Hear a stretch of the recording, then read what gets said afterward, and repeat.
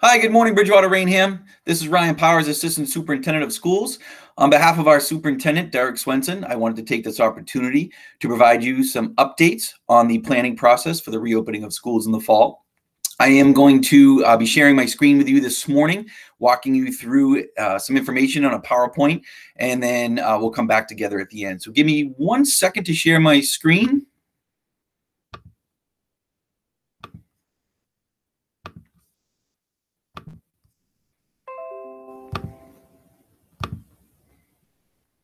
Okay, here we go. So what I hope to cover this morning, obviously, is to give you some information on the Department of Elementary and Secondary Education's initial fall reopening guidance. I do say initial because we have been told that this guidance could change at any moment and also be expanded or reduced. And we should have some final guidance sometime in August from the commissioner and the department. So that's why we're referring to this as the initial fall reopening guidance. I do want to take some time to share with you some of the milestones that we've accomplished to date, give you a little information from the health office, talk to you about the 3 possible scenarios for the fall, which include also doing our building and classroom assessments and sharing some pros and cons about each one of those scenarios, and then to talk to you also about next steps. So as you know, on June 25th, Commissioner Riley from the Department of Elementary and Secondary Education released that initial guidance with the priority of getting students back into school. The main focus is getting all students back in person, obviously while keeping health and safety at the forefront. And so we've been charged with that task. How can we safely reopen schools in the fall? And so we've had a series of steps that we've had to go through, and which I'll be sharing with you as we go through this PowerPoint. But really what we had to do was each district had to go ahead and examine the 3 possible models and really plan for each one.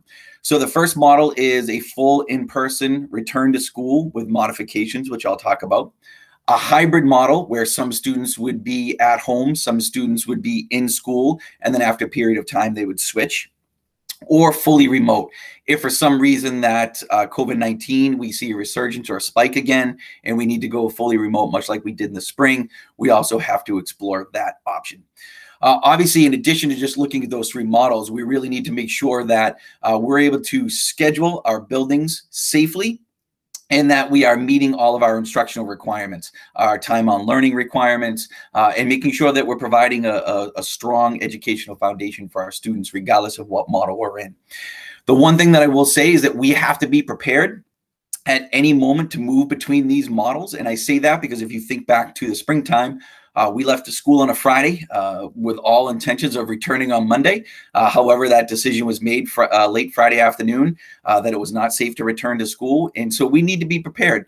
We always use the example that if we leave, much like in the spring, we leave on a Tuesday afternoon, and for some reason a decision is made Tuesday night, we need to be able to transition right away, either into a hybrid model, a fully remote model, or back the other way. If we're already fully remote or we're in a hybrid, and then all of a sudden we have clearance to come back, we need to be able to do that as well. So some of the milestones to date, we've done a space assessment in each one of our buildings based on the DESE guidance, which again, I'll share with you. We've been very proactive in terms of looking at scheduling and protocols for various points of the day, such as arrival and dismissal, what lunch will look like, hallway traffic, stairwell traffic, etc. Because we're looking at things like, do we need to go to one-way hallways? If the hallway is not wide enough, if we can have traffic passing safely, then obviously we wouldn't have to, but those are all things that we're looking at. We obviously want to make sure that we have, strong, clear procedures in place for our staff and students for their safety, including how are they going to access the nurse if they're not feeling well, and what type of spaces have we created for those that are symptomatic. Obviously, our director of facilities has developed and is still developing a comprehensive cleaning plan for all of our buildings on a daily basis, and also working with our nursing leader to provide PPE equipment for all of our staff at various levels. So from May to now, we've met an administrative team at least twice per week. And then also on Tuesdays, beginning late May, we have met on Tuesdays, as I stated, for a reentry committee.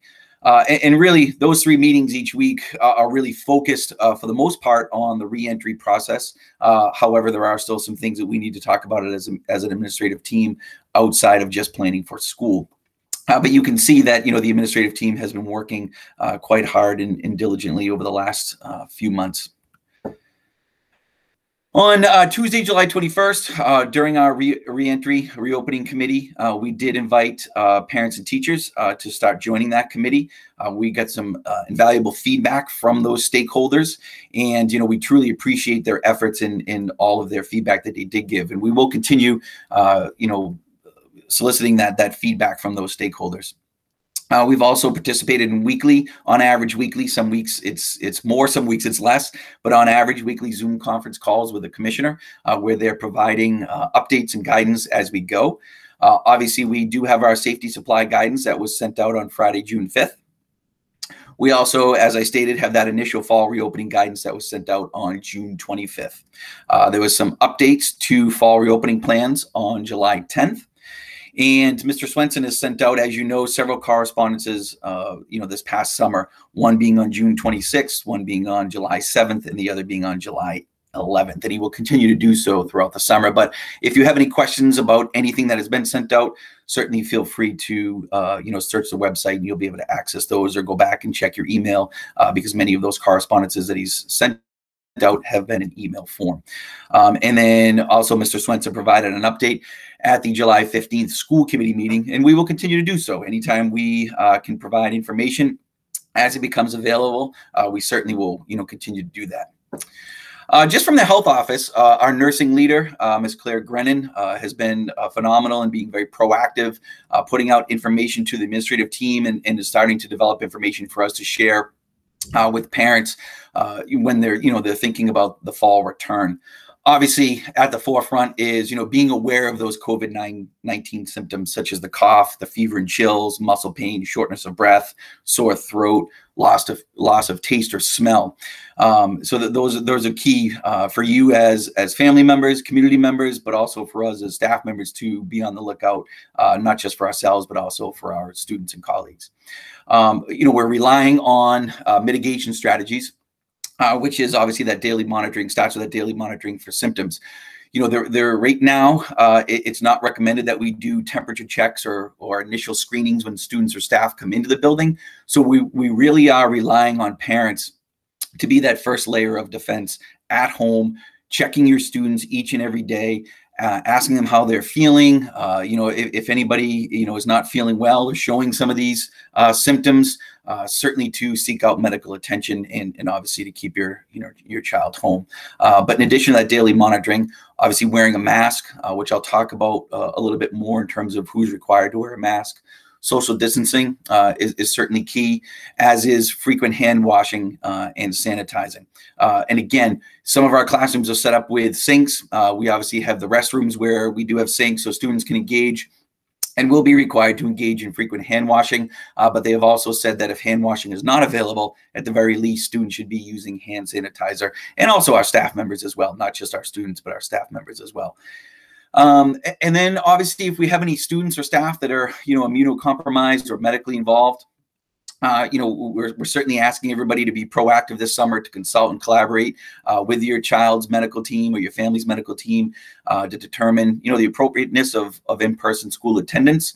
Obviously, we'd like, you have that follow-up communication with the school nurse, provide them with supporting medical documentation, so that we can go ahead and make sure that safe, effective plans are in place.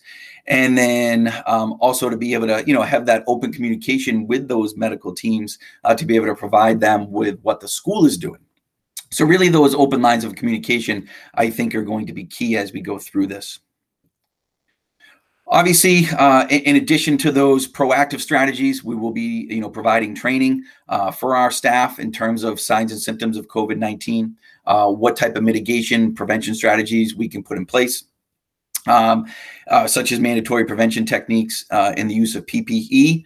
All staff will be wearing masks. They will be social distancing. And again, staff, just like students, will be engaging in frequent hand washing or hand sanitizing if washing is not readily or immediately available, and also monitoring for symptoms as well. Any staff member that will have close contact, for if they're direct service providers or what have you, they would have close contact with students. They will be wearing additional PPE, such as face shields, gloves, and gowns. Our school nurses, who also will be wearing those extra layers of PPE, will assess any type of ill student or staff member that may be displaying COVID-19 symptoms. And obviously, placed in a medical waiting room for immediate dismissal, so they can go ahead and seek medical attention outside of school. And obviously, our main goal here, like we've said from the get-go back in the spring, is your child's safety, obviously our staff safety, and our community as a whole. We want everyone to be safe, healthy, and well, and that continues to be our main focus as we go. But please, like I said, those open lines of communication are essential. I do want to just kind of get into, the possible models for the fall that we have explored and we will continue to explore over the next few weeks. The first one is a full return to in-person schooling with modifications. Now, those modifications have been outlined by the Department of Elementary and Secondary Education, and we've used those to go ahead and examine this first model to see if it's feasible for us to go ahead and fully return to an in-person model. Now, I'm going to share some of these modifications with you. These are certainly not all of them, but these are some of the highlights. It's certainly in that initial guidance. There are additional ones that you can go ahead and find in there. But obviously the main one right now, students need to remain 3 feet apart. The Department of Elementary and Secondary Education is using that 3-foot bubble as a minimum. And so when we're doing our site assessments, we're using that as the minimum, just because that's giving us some clear information in terms of, how many students we can safely fit using that 3-foot bubble, as we refer to it as. Students in kindergarten and first grade currently are strongly encouraged to wear a mask. Students in grades 2 through 12 and all of our staff members are required to wear a mask. Now, certainly, if any one student staff has a medical condition that prevents that, or a behavioral condition, there's certainly, accommodations will be made. But again, that would require those open lines of communication between families and school. And then obviously students and staff, as I've already stated, are required to engage in hand washing or hand sanitation multiple times throughout the day. Arrival, before eating, before and after taking off a mask, and prior to leaving. Those are some of the key times. And we're certainly going to encourage as much as possible hand washing and hand sanitation above and beyond that when feasible. And as I've already stated, again, these are just some of the modifications. I would certainly encourage you to, to pour through that commissioner's guidance from the 25th for all the modifications that actually need to be put in place. But these are some of the key ones that I wanted to share with you today. So really what we've done over the last 2 weeks, and really even going back further, is we've taken a look at our site, classrooms, buildings, to see what we can use using DESE's best practices for classroom setup, which include physical distancing. So again, aiming for that 6 feet, but using 3 feet as the minimum. And that's edge to edge. So when you look at seat edge to seat edge, it's not 3 feet from the middle of a student to the 3 feet to the the next student sitting next to him or her, or the student in front. It is seat edge to seat edge, going in any direction, which I'll show you in a diagram in a minute. They are requiring all students to face the same direction. So this is really kind of limiting the number of students that we can fit into a room. And again, I'll kind of go over that information. We obviously want to allow teacher space. The teacher does need to be able to move around in the front of the classroom and have a safe space to move back and forth along the front, so he or she can go ahead and teach. We really looked at all of our classrooms and, removing any non-essential furniture, because our goal right now is how can we fit as many students as possible safely within a classroom using, the restriction of 3 feet as a minimum. And so that's required us to take out, any additional furniture, bookcases, small instructional spaces such as tables. Some of our classrooms at the lower levels have reading nooks. All of those at this point have been removed. Student computer tables have also been moved. So we've taken out student computers out of classrooms. Again, with the goal right now is to be able to fit as many students back into a classroom. We've also looked at our communal areas. So again, looking at our larger spaces, such as our libraries, our gyms, our cafeterias, if a particular building has an auditorium or a lecture hall, we've looked at those spaces as well. And what you're going to see when I kind of start sharing more detail about the space assessment is that we have had to go into some of those spaces. But there are some other restrictions that we've also had to look at as well.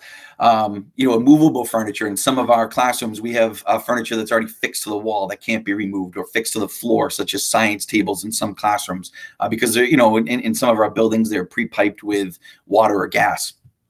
We've had to take into account the fire egress, which certainly, is of the utmost importance.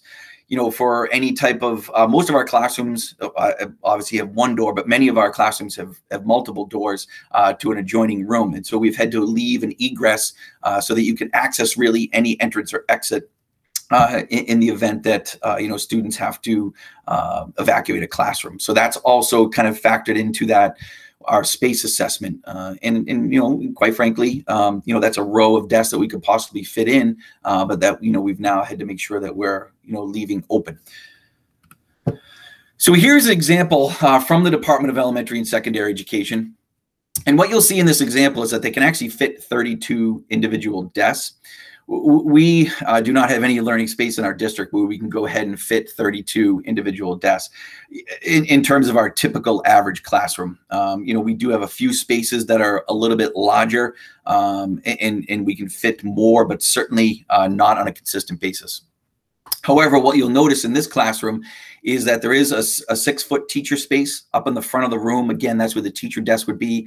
Typically, most of our classrooms, that's where your interactive whiteboard is, or whiteboard. So that's the teacher space. And then you can see in this particular model, you see 3 feet between each student seat, either going, sideways across the room, or, from front to back as well. What you don't see in this classroom, though, is space left for egresses. So this is, I guess, an average classroom that maybe has only one entrance at the front of the room. However, as I stated, most of our classrooms have multiple entrances, so we've had to leave, at least one, possibly even 2 egress spaces so that students can safely enter and exit should they have to. So in most cases, we are not able to go ahead and fit as many desks as this model has in there. Some of it is due to the size of the classroom, and some of it is obviously due to the setup using that 3-foot model. So again, so when we've looked at that full in-person return with these modifications in place, here are some key takeaways.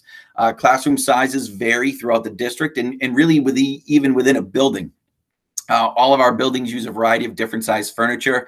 And again, even at the same building, depending on the grade level, you're going to have different size furniture.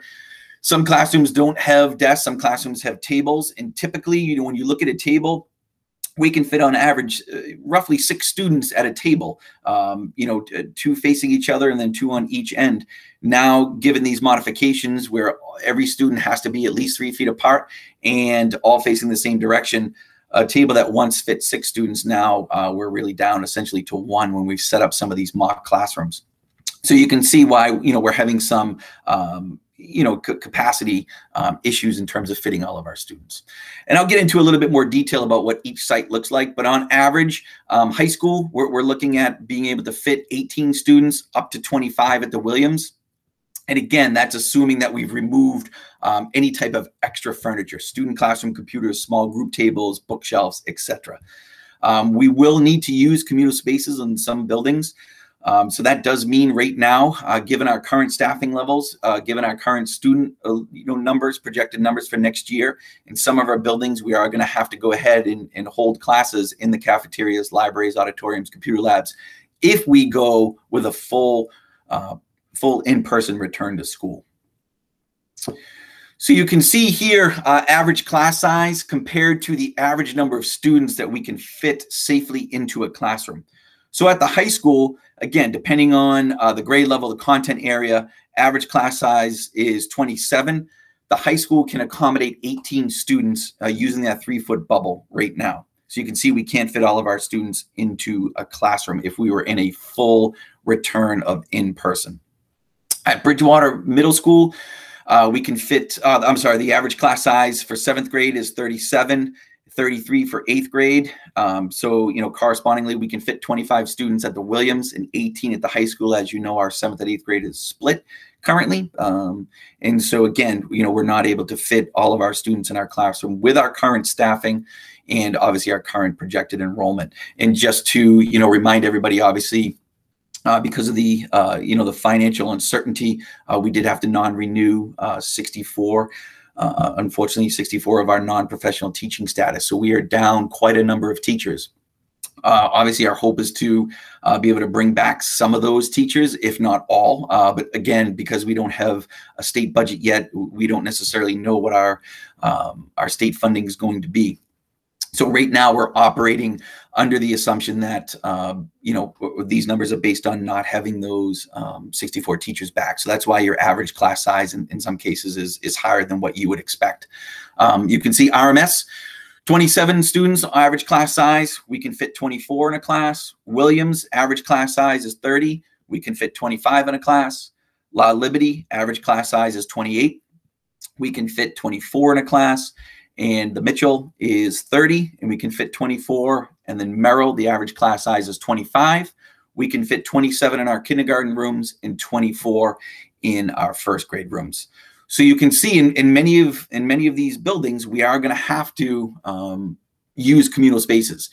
So it's something that's going to happen at all levels, whether it's the high school, whether it's down at lower levels at the Mitchell.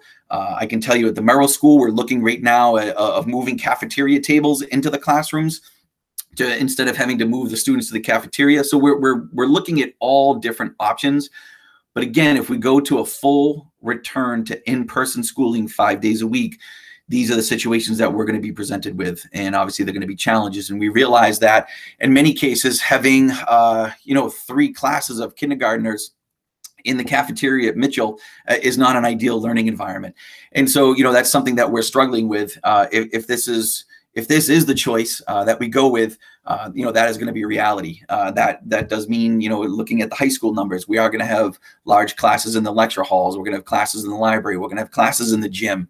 Many of these situations, are requiring us to have classes in those spaces. So again, that's if the final decision is a full return to in-person schooling with the modifications that have been put in place. That 3-foot bubble right now, currently it's 3 foot. This is the situation that we're faced with. So you can see it's not ideal in some cases. There are some pros to it. Obviously, we get all students back in the building. We do believe that, that's the most effective model from a teaching and learning standpoint, because we do have all students in front of our teachers. The students would be back together, so they would have that socialization. And obviously, the benefits of that. So from a social emotional standpoint, this is certainly would be beneficial. And obviously, we realize that, there may be some academic gaps just given the situation from the spring. This is the best way for us to go ahead and provide those direct academic and social emotional supports.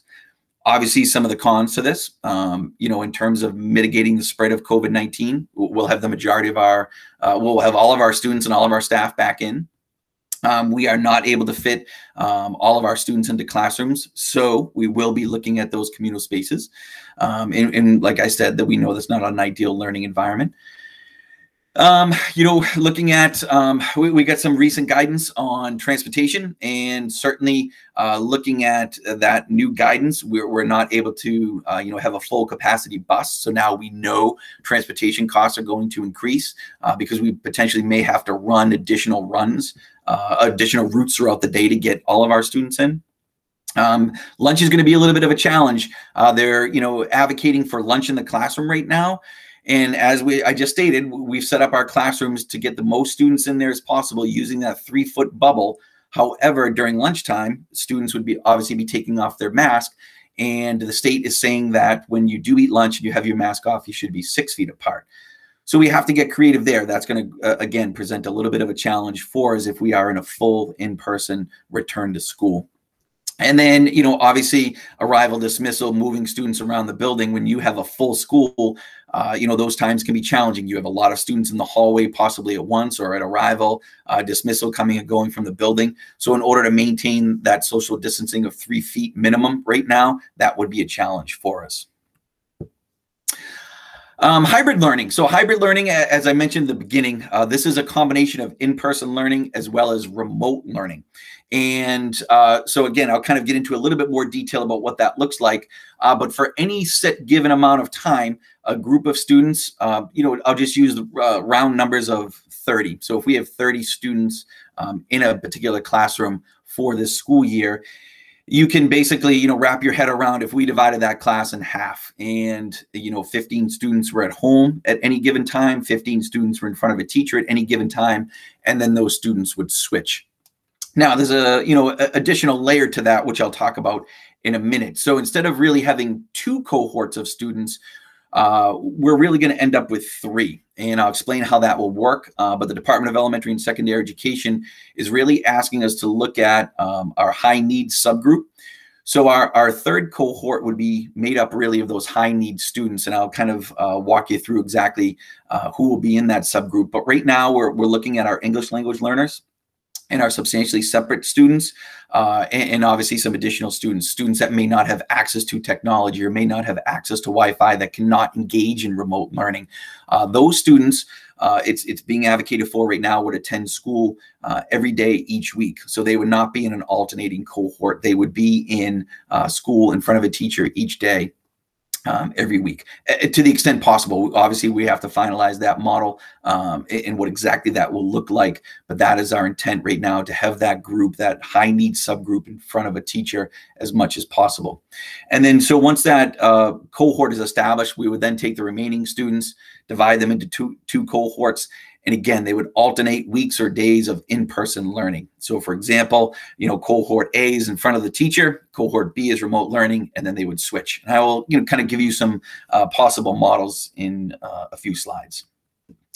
Just to talk a little bit more about those cohort C students, just to try to explain.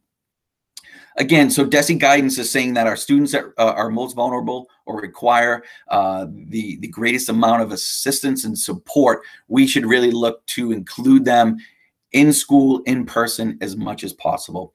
So this, this is some of our special education students who, through the IEP process, have been placed in our substantially separate classroom programs. Our preschool students, our preschool special education students. Some of our students who are classified as homeless, who may be in foster care or in congregate care. And then obviously some of our students who are English language learners. And certainly when you look, depending on, say for our English language learners, it may not be all level of ELL students. It might just be level 1, level 2, or level 3, may not include level 4, level 5. And again, looking at some of our students that who may be economically disadvantaged, who may not have, like I stated before, access to technology. They would be considered our cohort C students, and they would come to school as much as possible, depending on the model, depending on what that looks like. Our hope and our intent is to get them in front of a teacher as much as possible.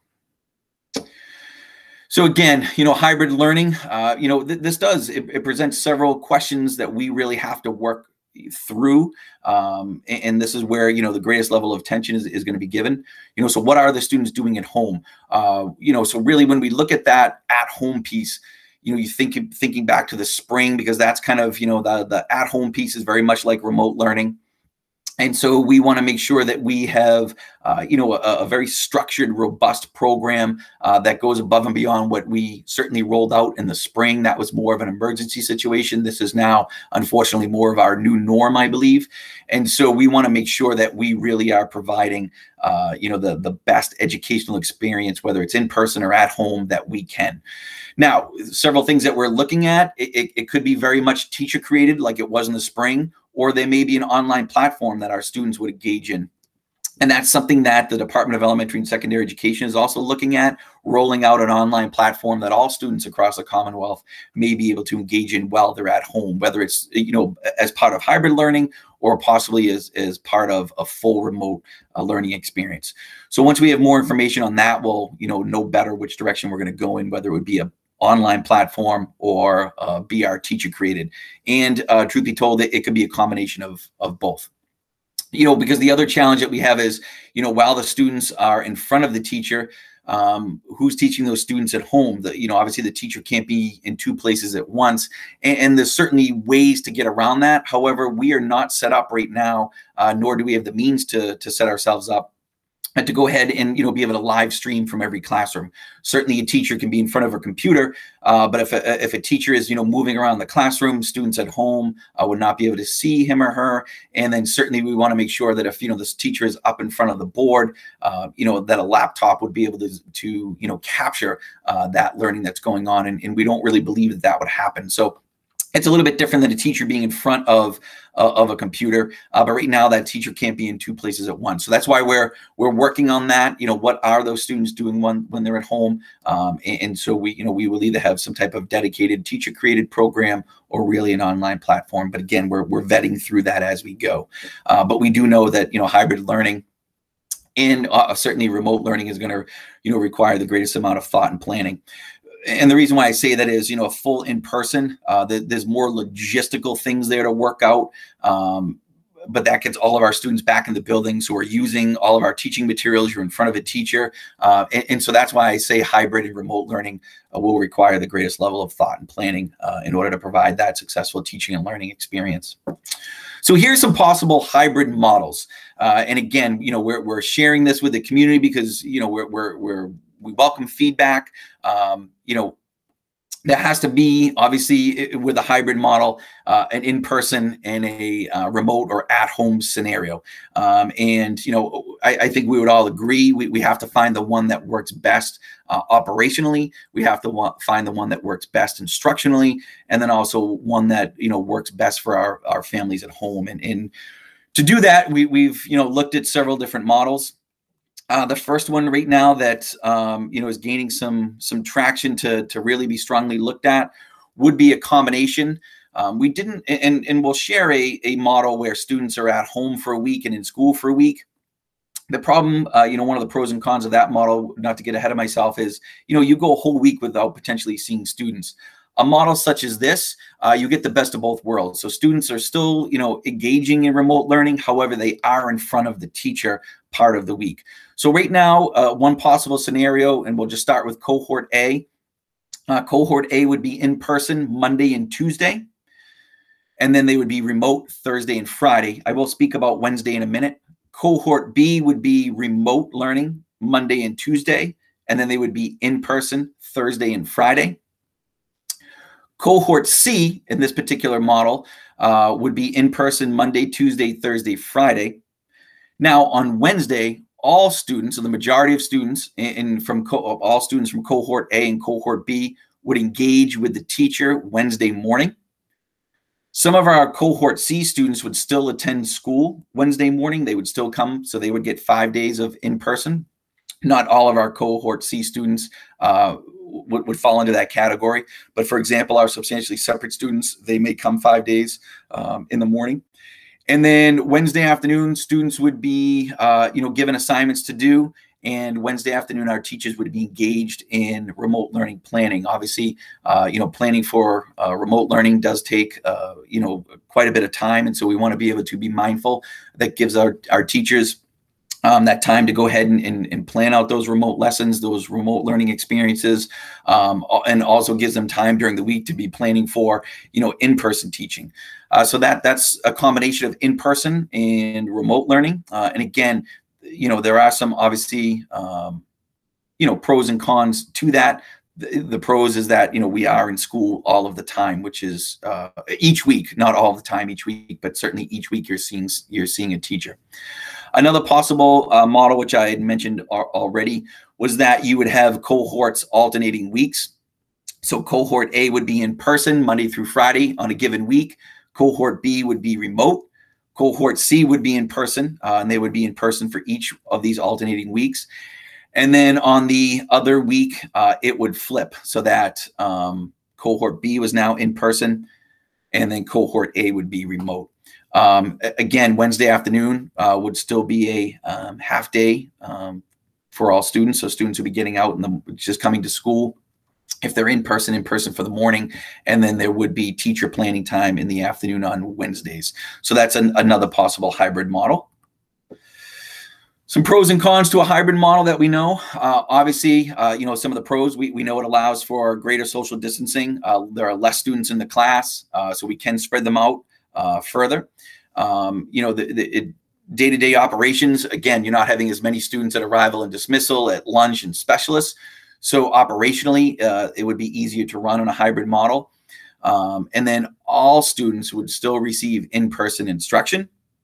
The cons, we understand that this is, somewhat disruptive to working families, depending on your profession. This does require extensive professional development and obviously planning time for our teachers to make sure that we have a more robust learning experience for our students than they had in the spring.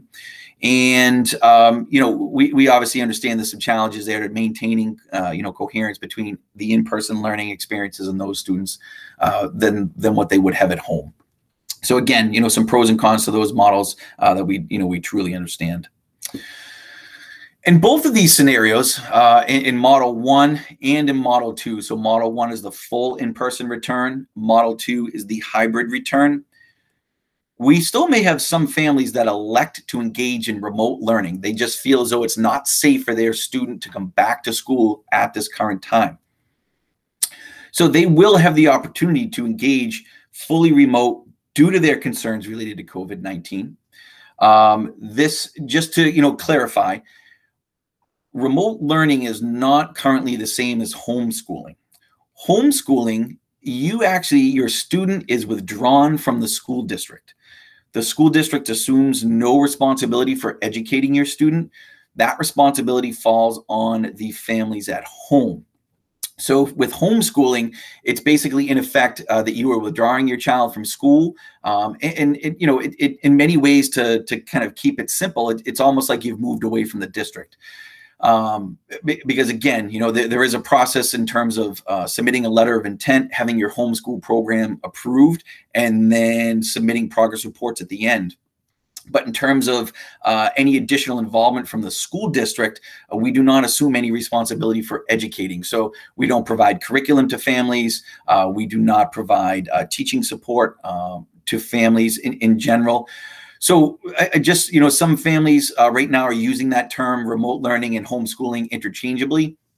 And I just want to be clear that it's not. Homeschooling is, the responsibility of the home for schooling, where remote learning would be, you would still be a Bridgewater-Raynham student. You would still be engaging with Bridgewater-Raynham students and in many cases staff, but you would just be learning at home. So what we're in the process right now of developing is a remote learning plan that would allow our students to remain a BR student. They would be able to learn in a virtual classroom, and they would stay connected with other students in our district.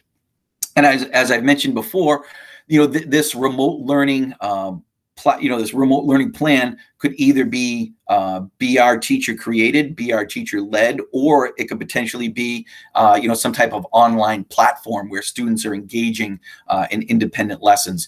We're still waiting to see what the state will roll out for an online platform. We've done some research and we've met with some vendors to see what other online platforms are out there. But again, until we have a model from the state, we're really waiting to make a decision on what that will fully look like. But there are many benefits to engaging in remote learning within the district. Again, you're a BR student, and you would still be connected and associated with the district.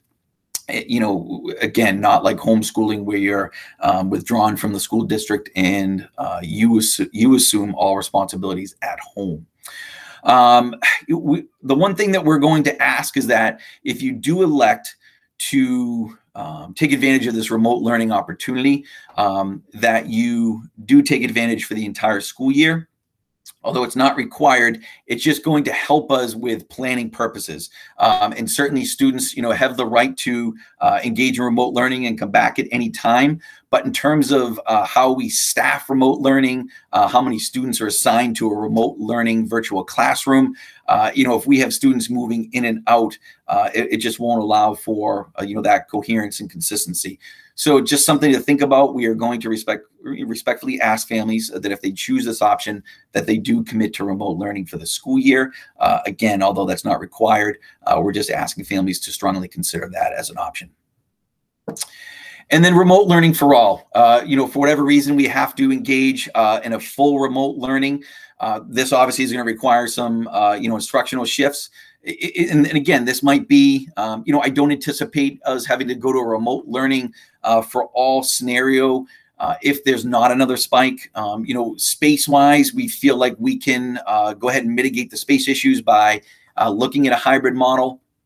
Some districts are not even capable of doing that. So some districts are still looking at possibly going fully remote for some schools, some buildings, because of space issues. For us right now, and again, this could change right at a moment's notice, but right now, if we did have to engage in remote learning for all, more than likely it is due to a spike again in the pandemic. But what we do know is we are, without a doubt, will 100%, design a remote learning, model that is much different than the one that was rolled out in spring of 2020. It will be more structured. It will be more engaging. There will be more, obviously, in terms of attendance, there will be greater accountability. Attendance will be taken. Grades will be assigned.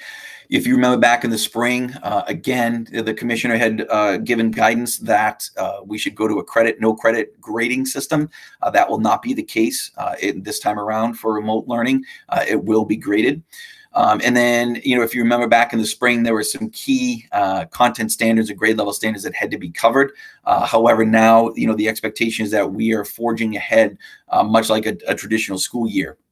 So the expectation is that all content and or grade level standards will be instructed. And, this, again, we're really kind of trying to flush out what this platform will be. Will it either be a BR teacher led or created, or will it be a platform that's more independently led, but would have some type of connection to a BR staff member? Possibly doing check-ins with that student. So those are things that we're still vetting through. Again, pros and cons to a fully remote model. We know from a public health perspective, this is the safest model. You, in terms of know what to expect from a child care standpoint, there's not the back and forth, so there's consistency there. It's every day at home, so you would know that. Again, there are cons. We know it's not the best model of instruction for most students, especially our high needs populations and even our younger students. This is going to require, extensive professional development and planning time for our teachers. So, in all those models, we realize that that is going to be the case. And, obviously the equitable access to technology. Not all of our families have that equitable access. Mr. Swenson and the team did an amazing job in the spring. Mr. Shantz, our IT manager, and Mr. Swenson and Ms. Morelli were diligent in getting all of our students that requested it some type of device to engage. But we certainly know that in many cases, that was one per household, and we had multiple students. So, we definitely have an equity issue there that creates a challenge, but also providing for those equitable situations will be a budgetary strain.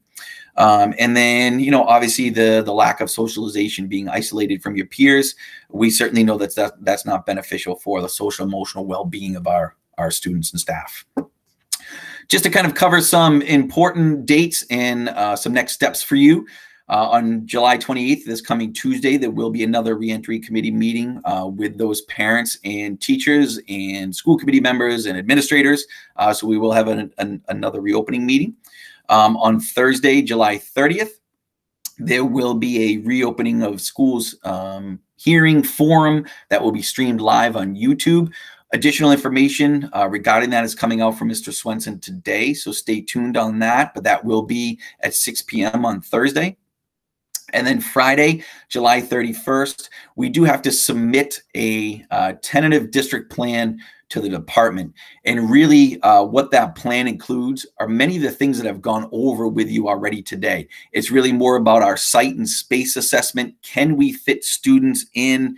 If not, we may have to look at a hybrid model. What are we thinking in terms of hybrid models for scheduling? Many of the ones that I shared with you today, and then what will remote learning possibly look like? Will it be, an online platform? Will it be teacher created? So we don't necessarily have to commit to anything at this point. This is just more fact finding on the Department of Elementary and Secondary Ed's part. So we'll submit that tentative district plan next Friday, the 31st. And then the final submission right now is scheduled for Monday, August 10th. That is when we have to submit our full reopening plan with the model that we will be going with. Obviously, it'll be presented to the school committee and then in turn submitted to the department. We are in the process of sending out additional family and staff surveys. Be on the lookout for one tonight that's going to collect some additional information. And each survey that we send out may look a little bit different. It may actually look the same in some cases, but please make sure every time we send one out, even if it does look like the same, information or questions, that you fill it out again, because your mindset may change, and we want to make sure that we're capturing the most up-to-date thinking from our families and our the most up-to-date intentions of our families as well. And then same thing for our staff. And then as we get more information, Mr. Swenson and I will certainly go ahead and share that and send that out as quickly as possible as it becomes available. And again, we just ask that take advantage of all those correspondence that Mr. Swenson sends out. Please make sure that you're reading through those. If you do have questions, certainly feel free to email us.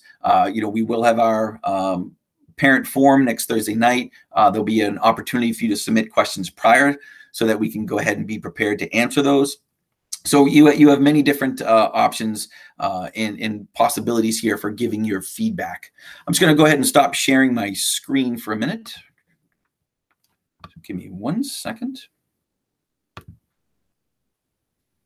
Okay. Great. All right. So again, Bridgewater-Raynham, I do want to thank you for taking the time to watch this. I know, no matter how it plays out, it's somewhat lengthy. We certainly try to keep them short and sweet as much as possible, but we know there's a lot of information in here to share with you. And so I do apologize for the length, but hopefully if you're at this point, you've spent the time watching this, and we do really appreciate this. Certainly at any time, like I said, feel free to email me, email Mr. Swenson. We're happy to share our thoughts. And, we want to be able to provide information to you as soon as we possibly can. We know many of our families are anxious about what the fall will look like. We are anxious about what the fall will look like. And as soon as we have information to share, we will be sharing it with you. So again, just lastly, I hope everyone is enjoying their summer. Everyone's staying healthy and well and safe.